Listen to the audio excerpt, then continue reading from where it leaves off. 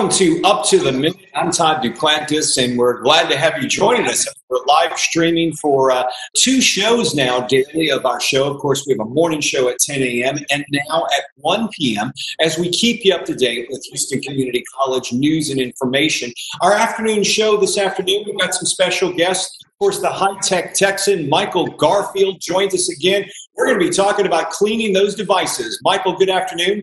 Good afternoon, Todd. Ready to squirt and show you what to do and what not to do. All right. Thank you, Michael. We also have Busola Adeboyejo. And Busola is one of our students at HCC, and she's also an international student. Good afternoon, Busola. But first, we're going to start with Robbie Brombot. And Robbie's probably one of the busiest guys at Houston Community College. He is everywhere, every time. You may have seen him in social media, but Robbie is our Director of Student Innovation and Entrepreneurship at the Southwest Houston Center. And Robbie, you've been working online recently so that you can get our faculty and staff up to date with what we're doing online. Maybe you can tell us about that. Sure, Todd. Thanks for having me. And it's not just me. It's a bunch of folks, Richard Gosselin, David Wyatt, there's a lot, about 15 to 20 folks who are faculty who are power users of Canvas, which is our learning management system, and they are helping other faculty get up to speed, and we're making videos, and we've got a course set up, and we're getting all of our faculties trained so they can go into this online environment. Yeah, Robbie, I know there's been some concern by our students, and I know a lot of students haven't done online courses. A lot of them do all of their courses online. So we've got a lot of courses that we're already doing, but this is a huge undertaking where we're getting all of our faculty and trained to work online and deliver education online. Where are we with that, and how are you reaching out to help those folks? So if I understand, I think I saw a number somewhere that 93% of HCC faculty have gone through some sort of an online training. I'm sure that number would be higher today. But our efforts started, about, I want to say 7 to 8 days ago. Richard Gosselin set up a virtual faculty lounge. So those who are listening, who are faculty and staff, I would encourage you to join on Canvas, the course Virtual Faculty Lounge. And in there, we've set up this course, announcements and messages with the video gallery of all of our pre-recorded sessions and the tools that we have available to us. So the idea really is to get as many people, as many teachers as needed to get them up to speed, make that 93% up to 100% of folks getting some sort of a training from the peer group, and also our IT group, also our HCC online group, and helping them feel confident with the use of technology that we're using technology that is approved by HCC. So there's consistency in offering an online class. Mind you, our students have multiple classes that are all of them are going online. So if one faculty chooses to use one tool and another something else, the lack of consistency could confuse the student. So we're telling them that we have 3 options. You have, in Canvas, we have WebEx, we have Cultura, and we have conferences. And those faculty who are getting trained, they're getting step-by-step guidance on how to set it up, how to use it, and how to maintain an online class. And we're going through the features of each one of the software as well. So how can I enable a quiz? How can I have a live quiz? Lots of features, Todd. We're going through each one to help our faculty get some training, as this week goes live. And you've been, as you mentioned, you've been doing that really over the past couple of weeks. What has been the reaction with the faculty after they go through some of the training? Because from what I understand, initially this training session, in a perfect world, was supposed to last several weeks. Now you guys are condensing it really to get them up to date today. How is that bringing everybody up to speed that quickly? Todd, so to be honest, I think the process is actually months, right? Training is over months of time, and we're condensing it to a couple of hours and days. Faculty who go through it, I have probably 70 to 60 emails from faculty saying, thank you for this, thank you for responding, thank you for sharing. And again, our goal is to help our faculty, get the training and the skills. And these resources are available, but sometimes what happens is we have to guide folks. Not everyone is an IT background, right? So not everyone has had this training. So everyone has to learn very quickly in a very short amount of time. And that means we just need to have more what we call power users as mentors. We need to have more peer-to-peer helping. And that's what's happening. Mm-hmm. Robbie, where can faculty go to access your faculty lounge? Where can students and faculty go to get training? So, for faculty, I highly encourage them to, I shared a link earlier, Todd, with your group. If they can make those links available, the virtual faculty lounge in Canvas, the course there would be perfect. And to gain access to that course, I shared a link with the group. Make that available. And if you're not able to find it, then reach out to me, ravi.brumbat@hccs.edu, or Richard Goslin, David White, a lot of folks that you guys know. Reach out to us, and then we'll tell you how to get there and help. Yeah, we're going to be placing those links in our social media, and you'll also find them in the recorded version of the show as well, so you can access that. And Robbie, they can also get a hold of you through social media. You want to mention that as well?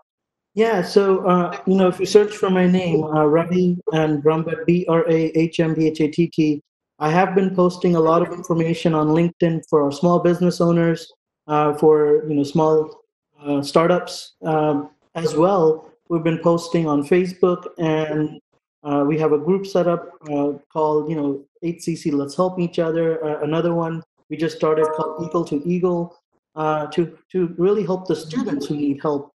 So we have students answering other students' questions, and we're kind of validating that, because if 7 people give the same answer, there's a good chance that that is the right answer.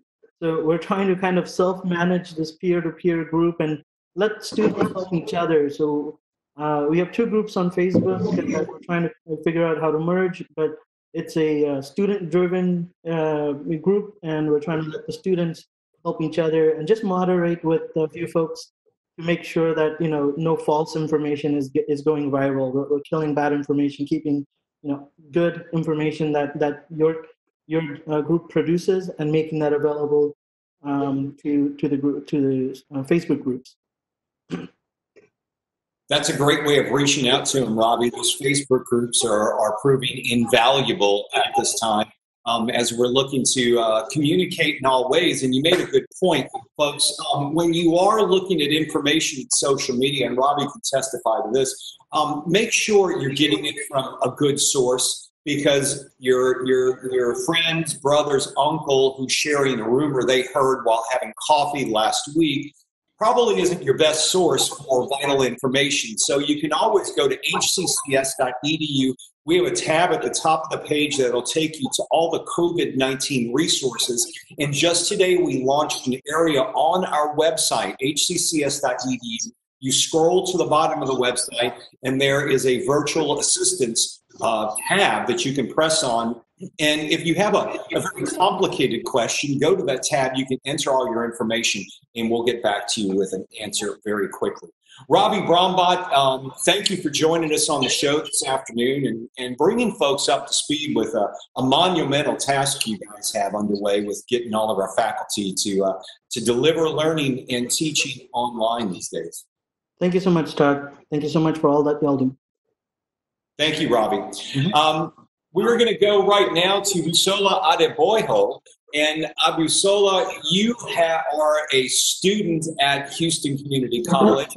You work with us here at HCCTV, and we're very grateful to have you not only working for us, but here with us on the show. How are you doing this afternoon? I'm doing great. It's been a bit of a challenge, but we're getting through it. Before we get started with the video you shot, I wanted to talk with you briefly. I know you're from Nigeria. Have you had a chance to speak with your relatives in Nigeria, and what are the sentiments and what's going on there right Yeah, I basically talk to them every day because not only am I worried, I'm also a little bit scared for them over there because they generally don't have the access to all the resources we have here, especially when it comes to school or healthcare. Like they can't afford to have all of their classes online because they don't even have any decent internet services just yet.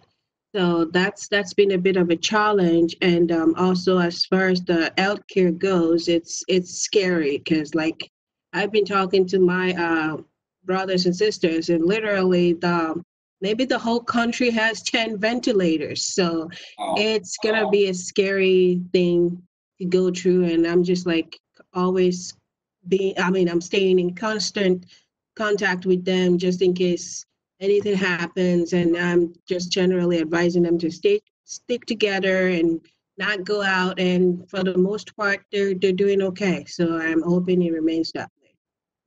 Are they under quarantine as we are, or staying home? Have they been advised? Is there a mandate? How is that working? Yeah, so the whole country is just a little bit of a weird situation going on right now. Now they are being advised to stay home, but they don't really have any particulars opportunities for quarantine just yet, because even when they quarantine, how do they know what to do during quarantine? Like what medical or health resources can they have? Like over here, when we're in quarantine, we're advised to, take vitamin C and, like just generally do breathing exercises, try to avoid lots of crowds, things like that. They don't have that over there. And it's just all mostly rumors. And most of the information they have over there is just rumors and what they read on the internet. So they don't even have the opportunity to information that will help them treat themselves. So I'm actually working on a video where I can just constantly give them updates and just share with them what we are doing over here to help keep her safe, and hopefully that'll help as well. Wow. So in other words, you're one of their main links of information, it sounds like, because you can share vital information from guidelines we have, things that you're saying that they may not have access to. Yes.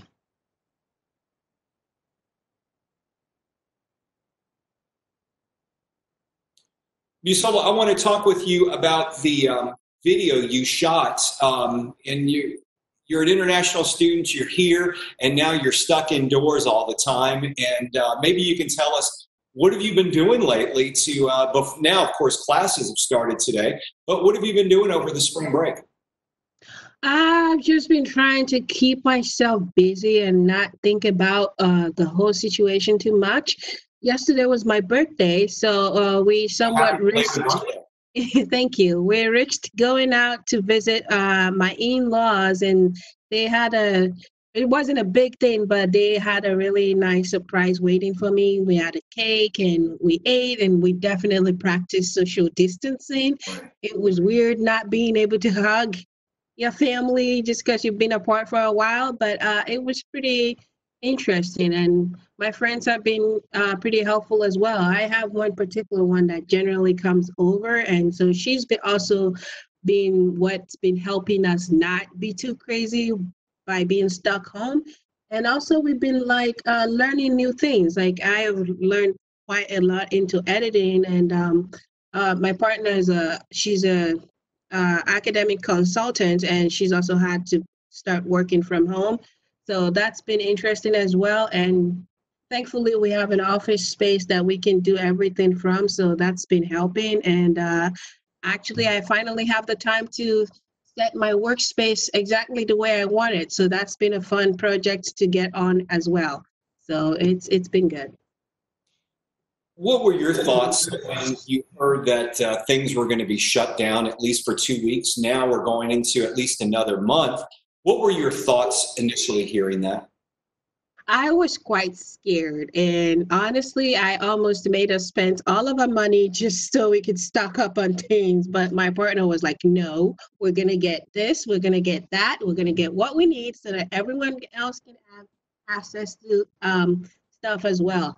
And it was, I've always been a planner. So we kind of have majority of what we needed if we had to stay home for a while, but it was still a little bit scary to like be like, wait, I can't go out anymore. That's not been particularly fun.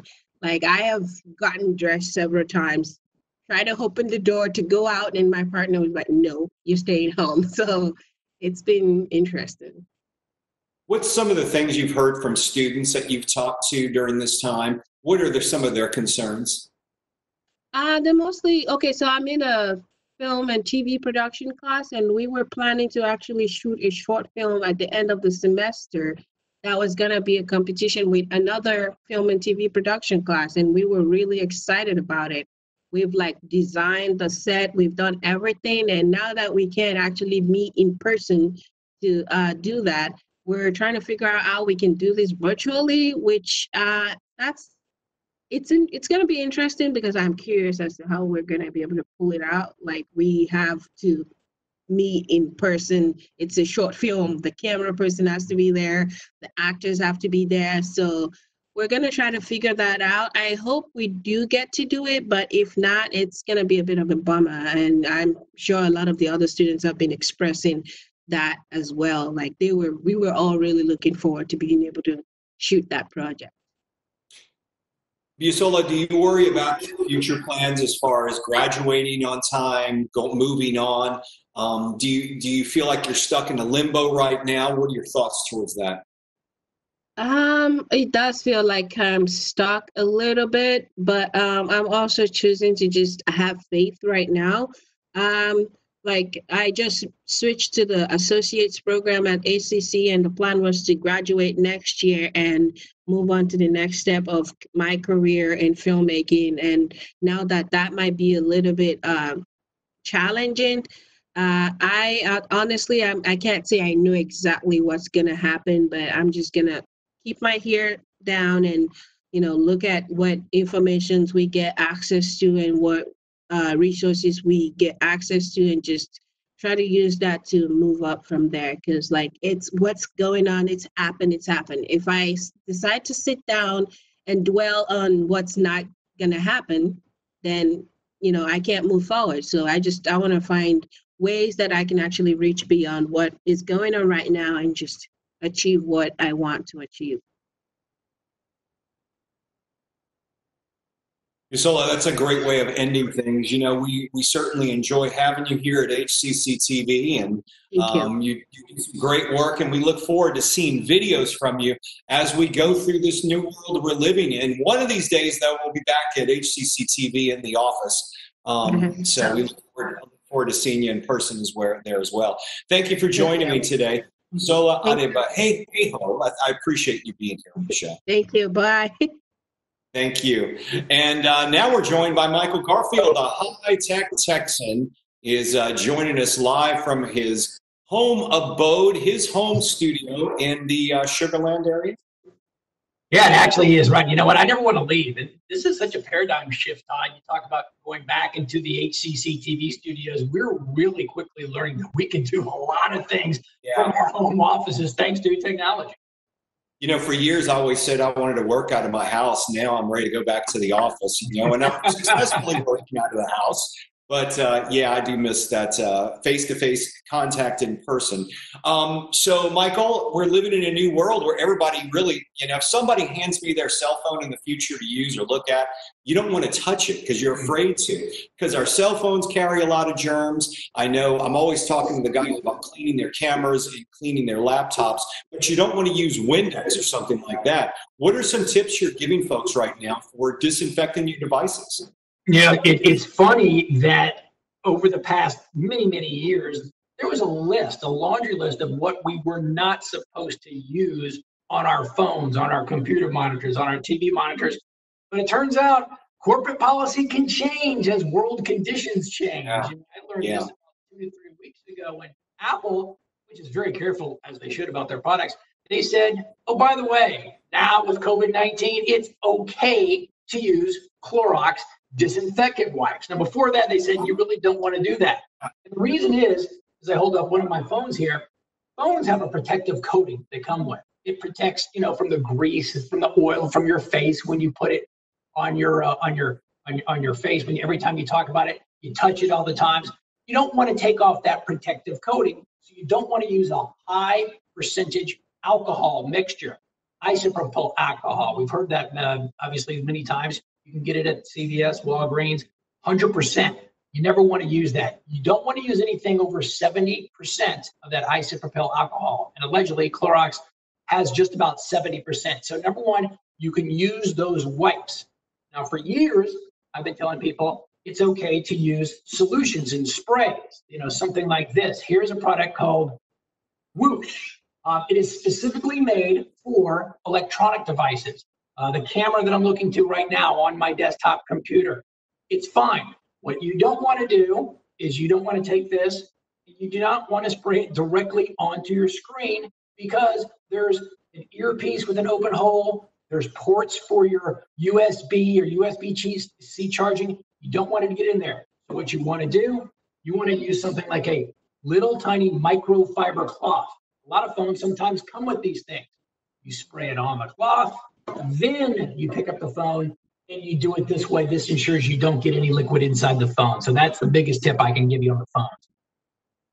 Are there differences between brands of devices as far as cleaning them off? Because I know that you're a Droid guy, and I've used Apple for years. And I know a few years ago I was on my phone and I was out running. I've got sweat on me, and I go to answer the phone, and a bead of sweat gets in the earpiece, and it's done. Never could get it to work properly again. But using these solutions, it's safer to use it on a Droid as opposed to an Apple iPhone, or do you take it as across the board measure? It's really across the board platform. I mean, it's when we talk about Android operating systems versus the iPhone operating system, the iOS. Really, it's the software operating system in terms of hardware. This is when we disaffect it. We're only care about the hardware at this point. A lot of gadgets. I'm going to hold up here not only my phone, but you talk about running. So here's little tiny earbuds right now. You see these earbuds everywhere? Well, I'll tell you what, mine sweat too, like yours do when I run. And if water or any liquid gets in, they're kaput. And so you don't want to spray anything in here. So it's the same thing no matter if you have a Droid, we're talking tablets, we're talking desktops, we're talking monitors too. Never try to get liquid in near them. Not only is it going to potentially break it, I mean, it really can short things out. It can cause a spark, and it goes on and on. So these are agnostic, I guess, lessons we're talking about here. Sure. So it sounds like the Clorox wipes, those type of wipes are really a go-to thing you could use on a wide variety if you're just looking to limit what you're buying. Right. Let me tell you some things, if that's okay, what not to use. See this baby right here? This is very valuable right now. If you can find these in stores. These work great on many things. Do not use these directly onto your devices too. No matter what the alcohol percentage. It looks like aerosol spray. You'd have a tendency to go, "Ooh, let's spray this thing." Absolutely don't do that. And don't use Windex too. Windex, it's a glass cleaner. We grew up knowing that. All right, well, this is glass. Your TV, is generally glass in the front, so you'd think just spraying some Windex on there. Windex actually does have some chemicals that can harm a number of different glass screens for your laptop and certainly for your phone.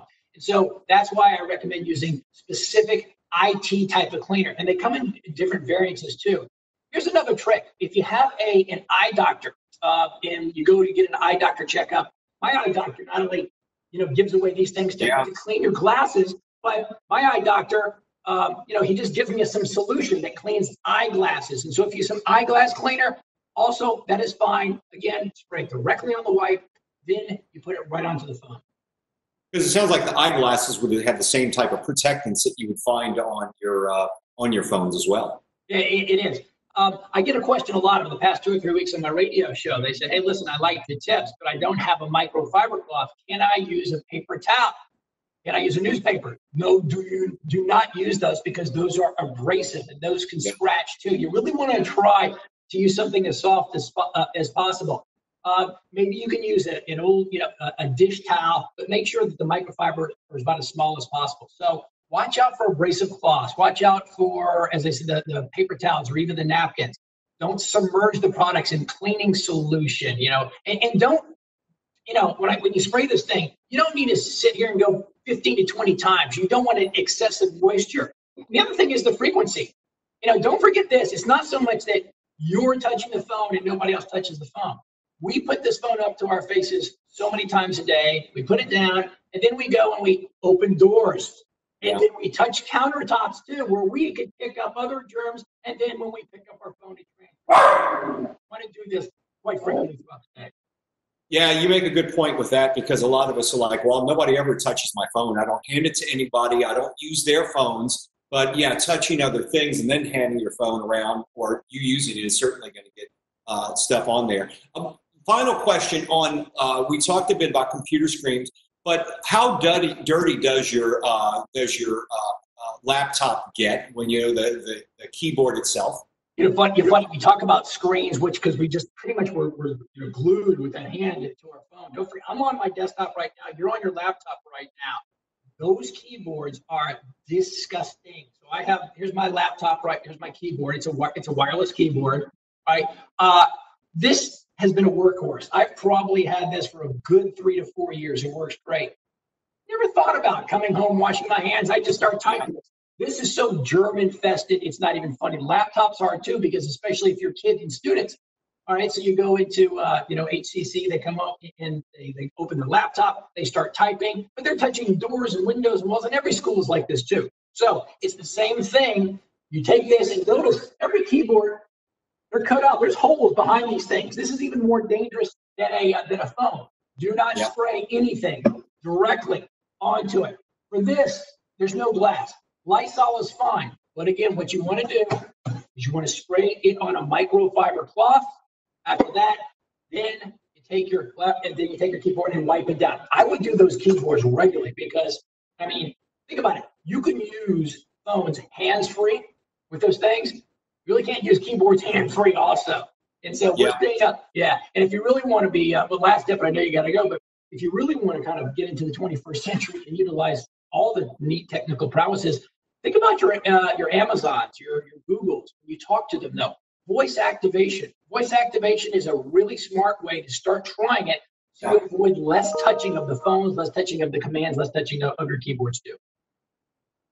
Yeah, you hit the nail on the head. Just last week, I've been doing a lot of in my car, sending out text messages using my voice. I hadn't done that before. I was like, I'm not going to do that. I'm not one of those guys. I will pick the phone up, but now I'm doing that as well. So it seems like we're dragged along with the technology, but it's great now that you learn how to do it. It's a paradigm shift. If you think, when you think about this, shouldn't we have been doing this all our lives? Yeah. We never thought about this. It takes a pandemic like this to realize that, oh my goodness, we need a new way of doing things. And if there's anything that is good that is coming out of this, when we get out of this thing, it's processes that we think we need to be more healthy and just be aware of what we're doing on a regular basis actually to make our lives, healthier.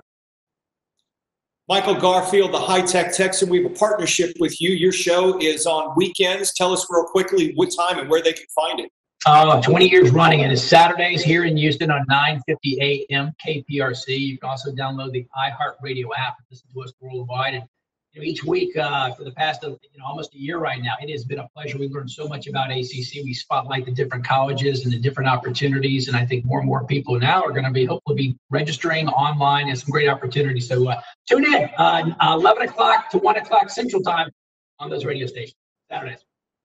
Michael Garfield, the High-Tech Texan, thanks for joining us today, and thank you for being here. Appreciate you joining us every day here at Up to the Minute. Of course, we're now at 10 a.m. and 1 p.m. with a new show, and we'll be live tomorrow morning at 10 a.m. I'm Todd Duplantis. I'll see you next time on Up to the Minute.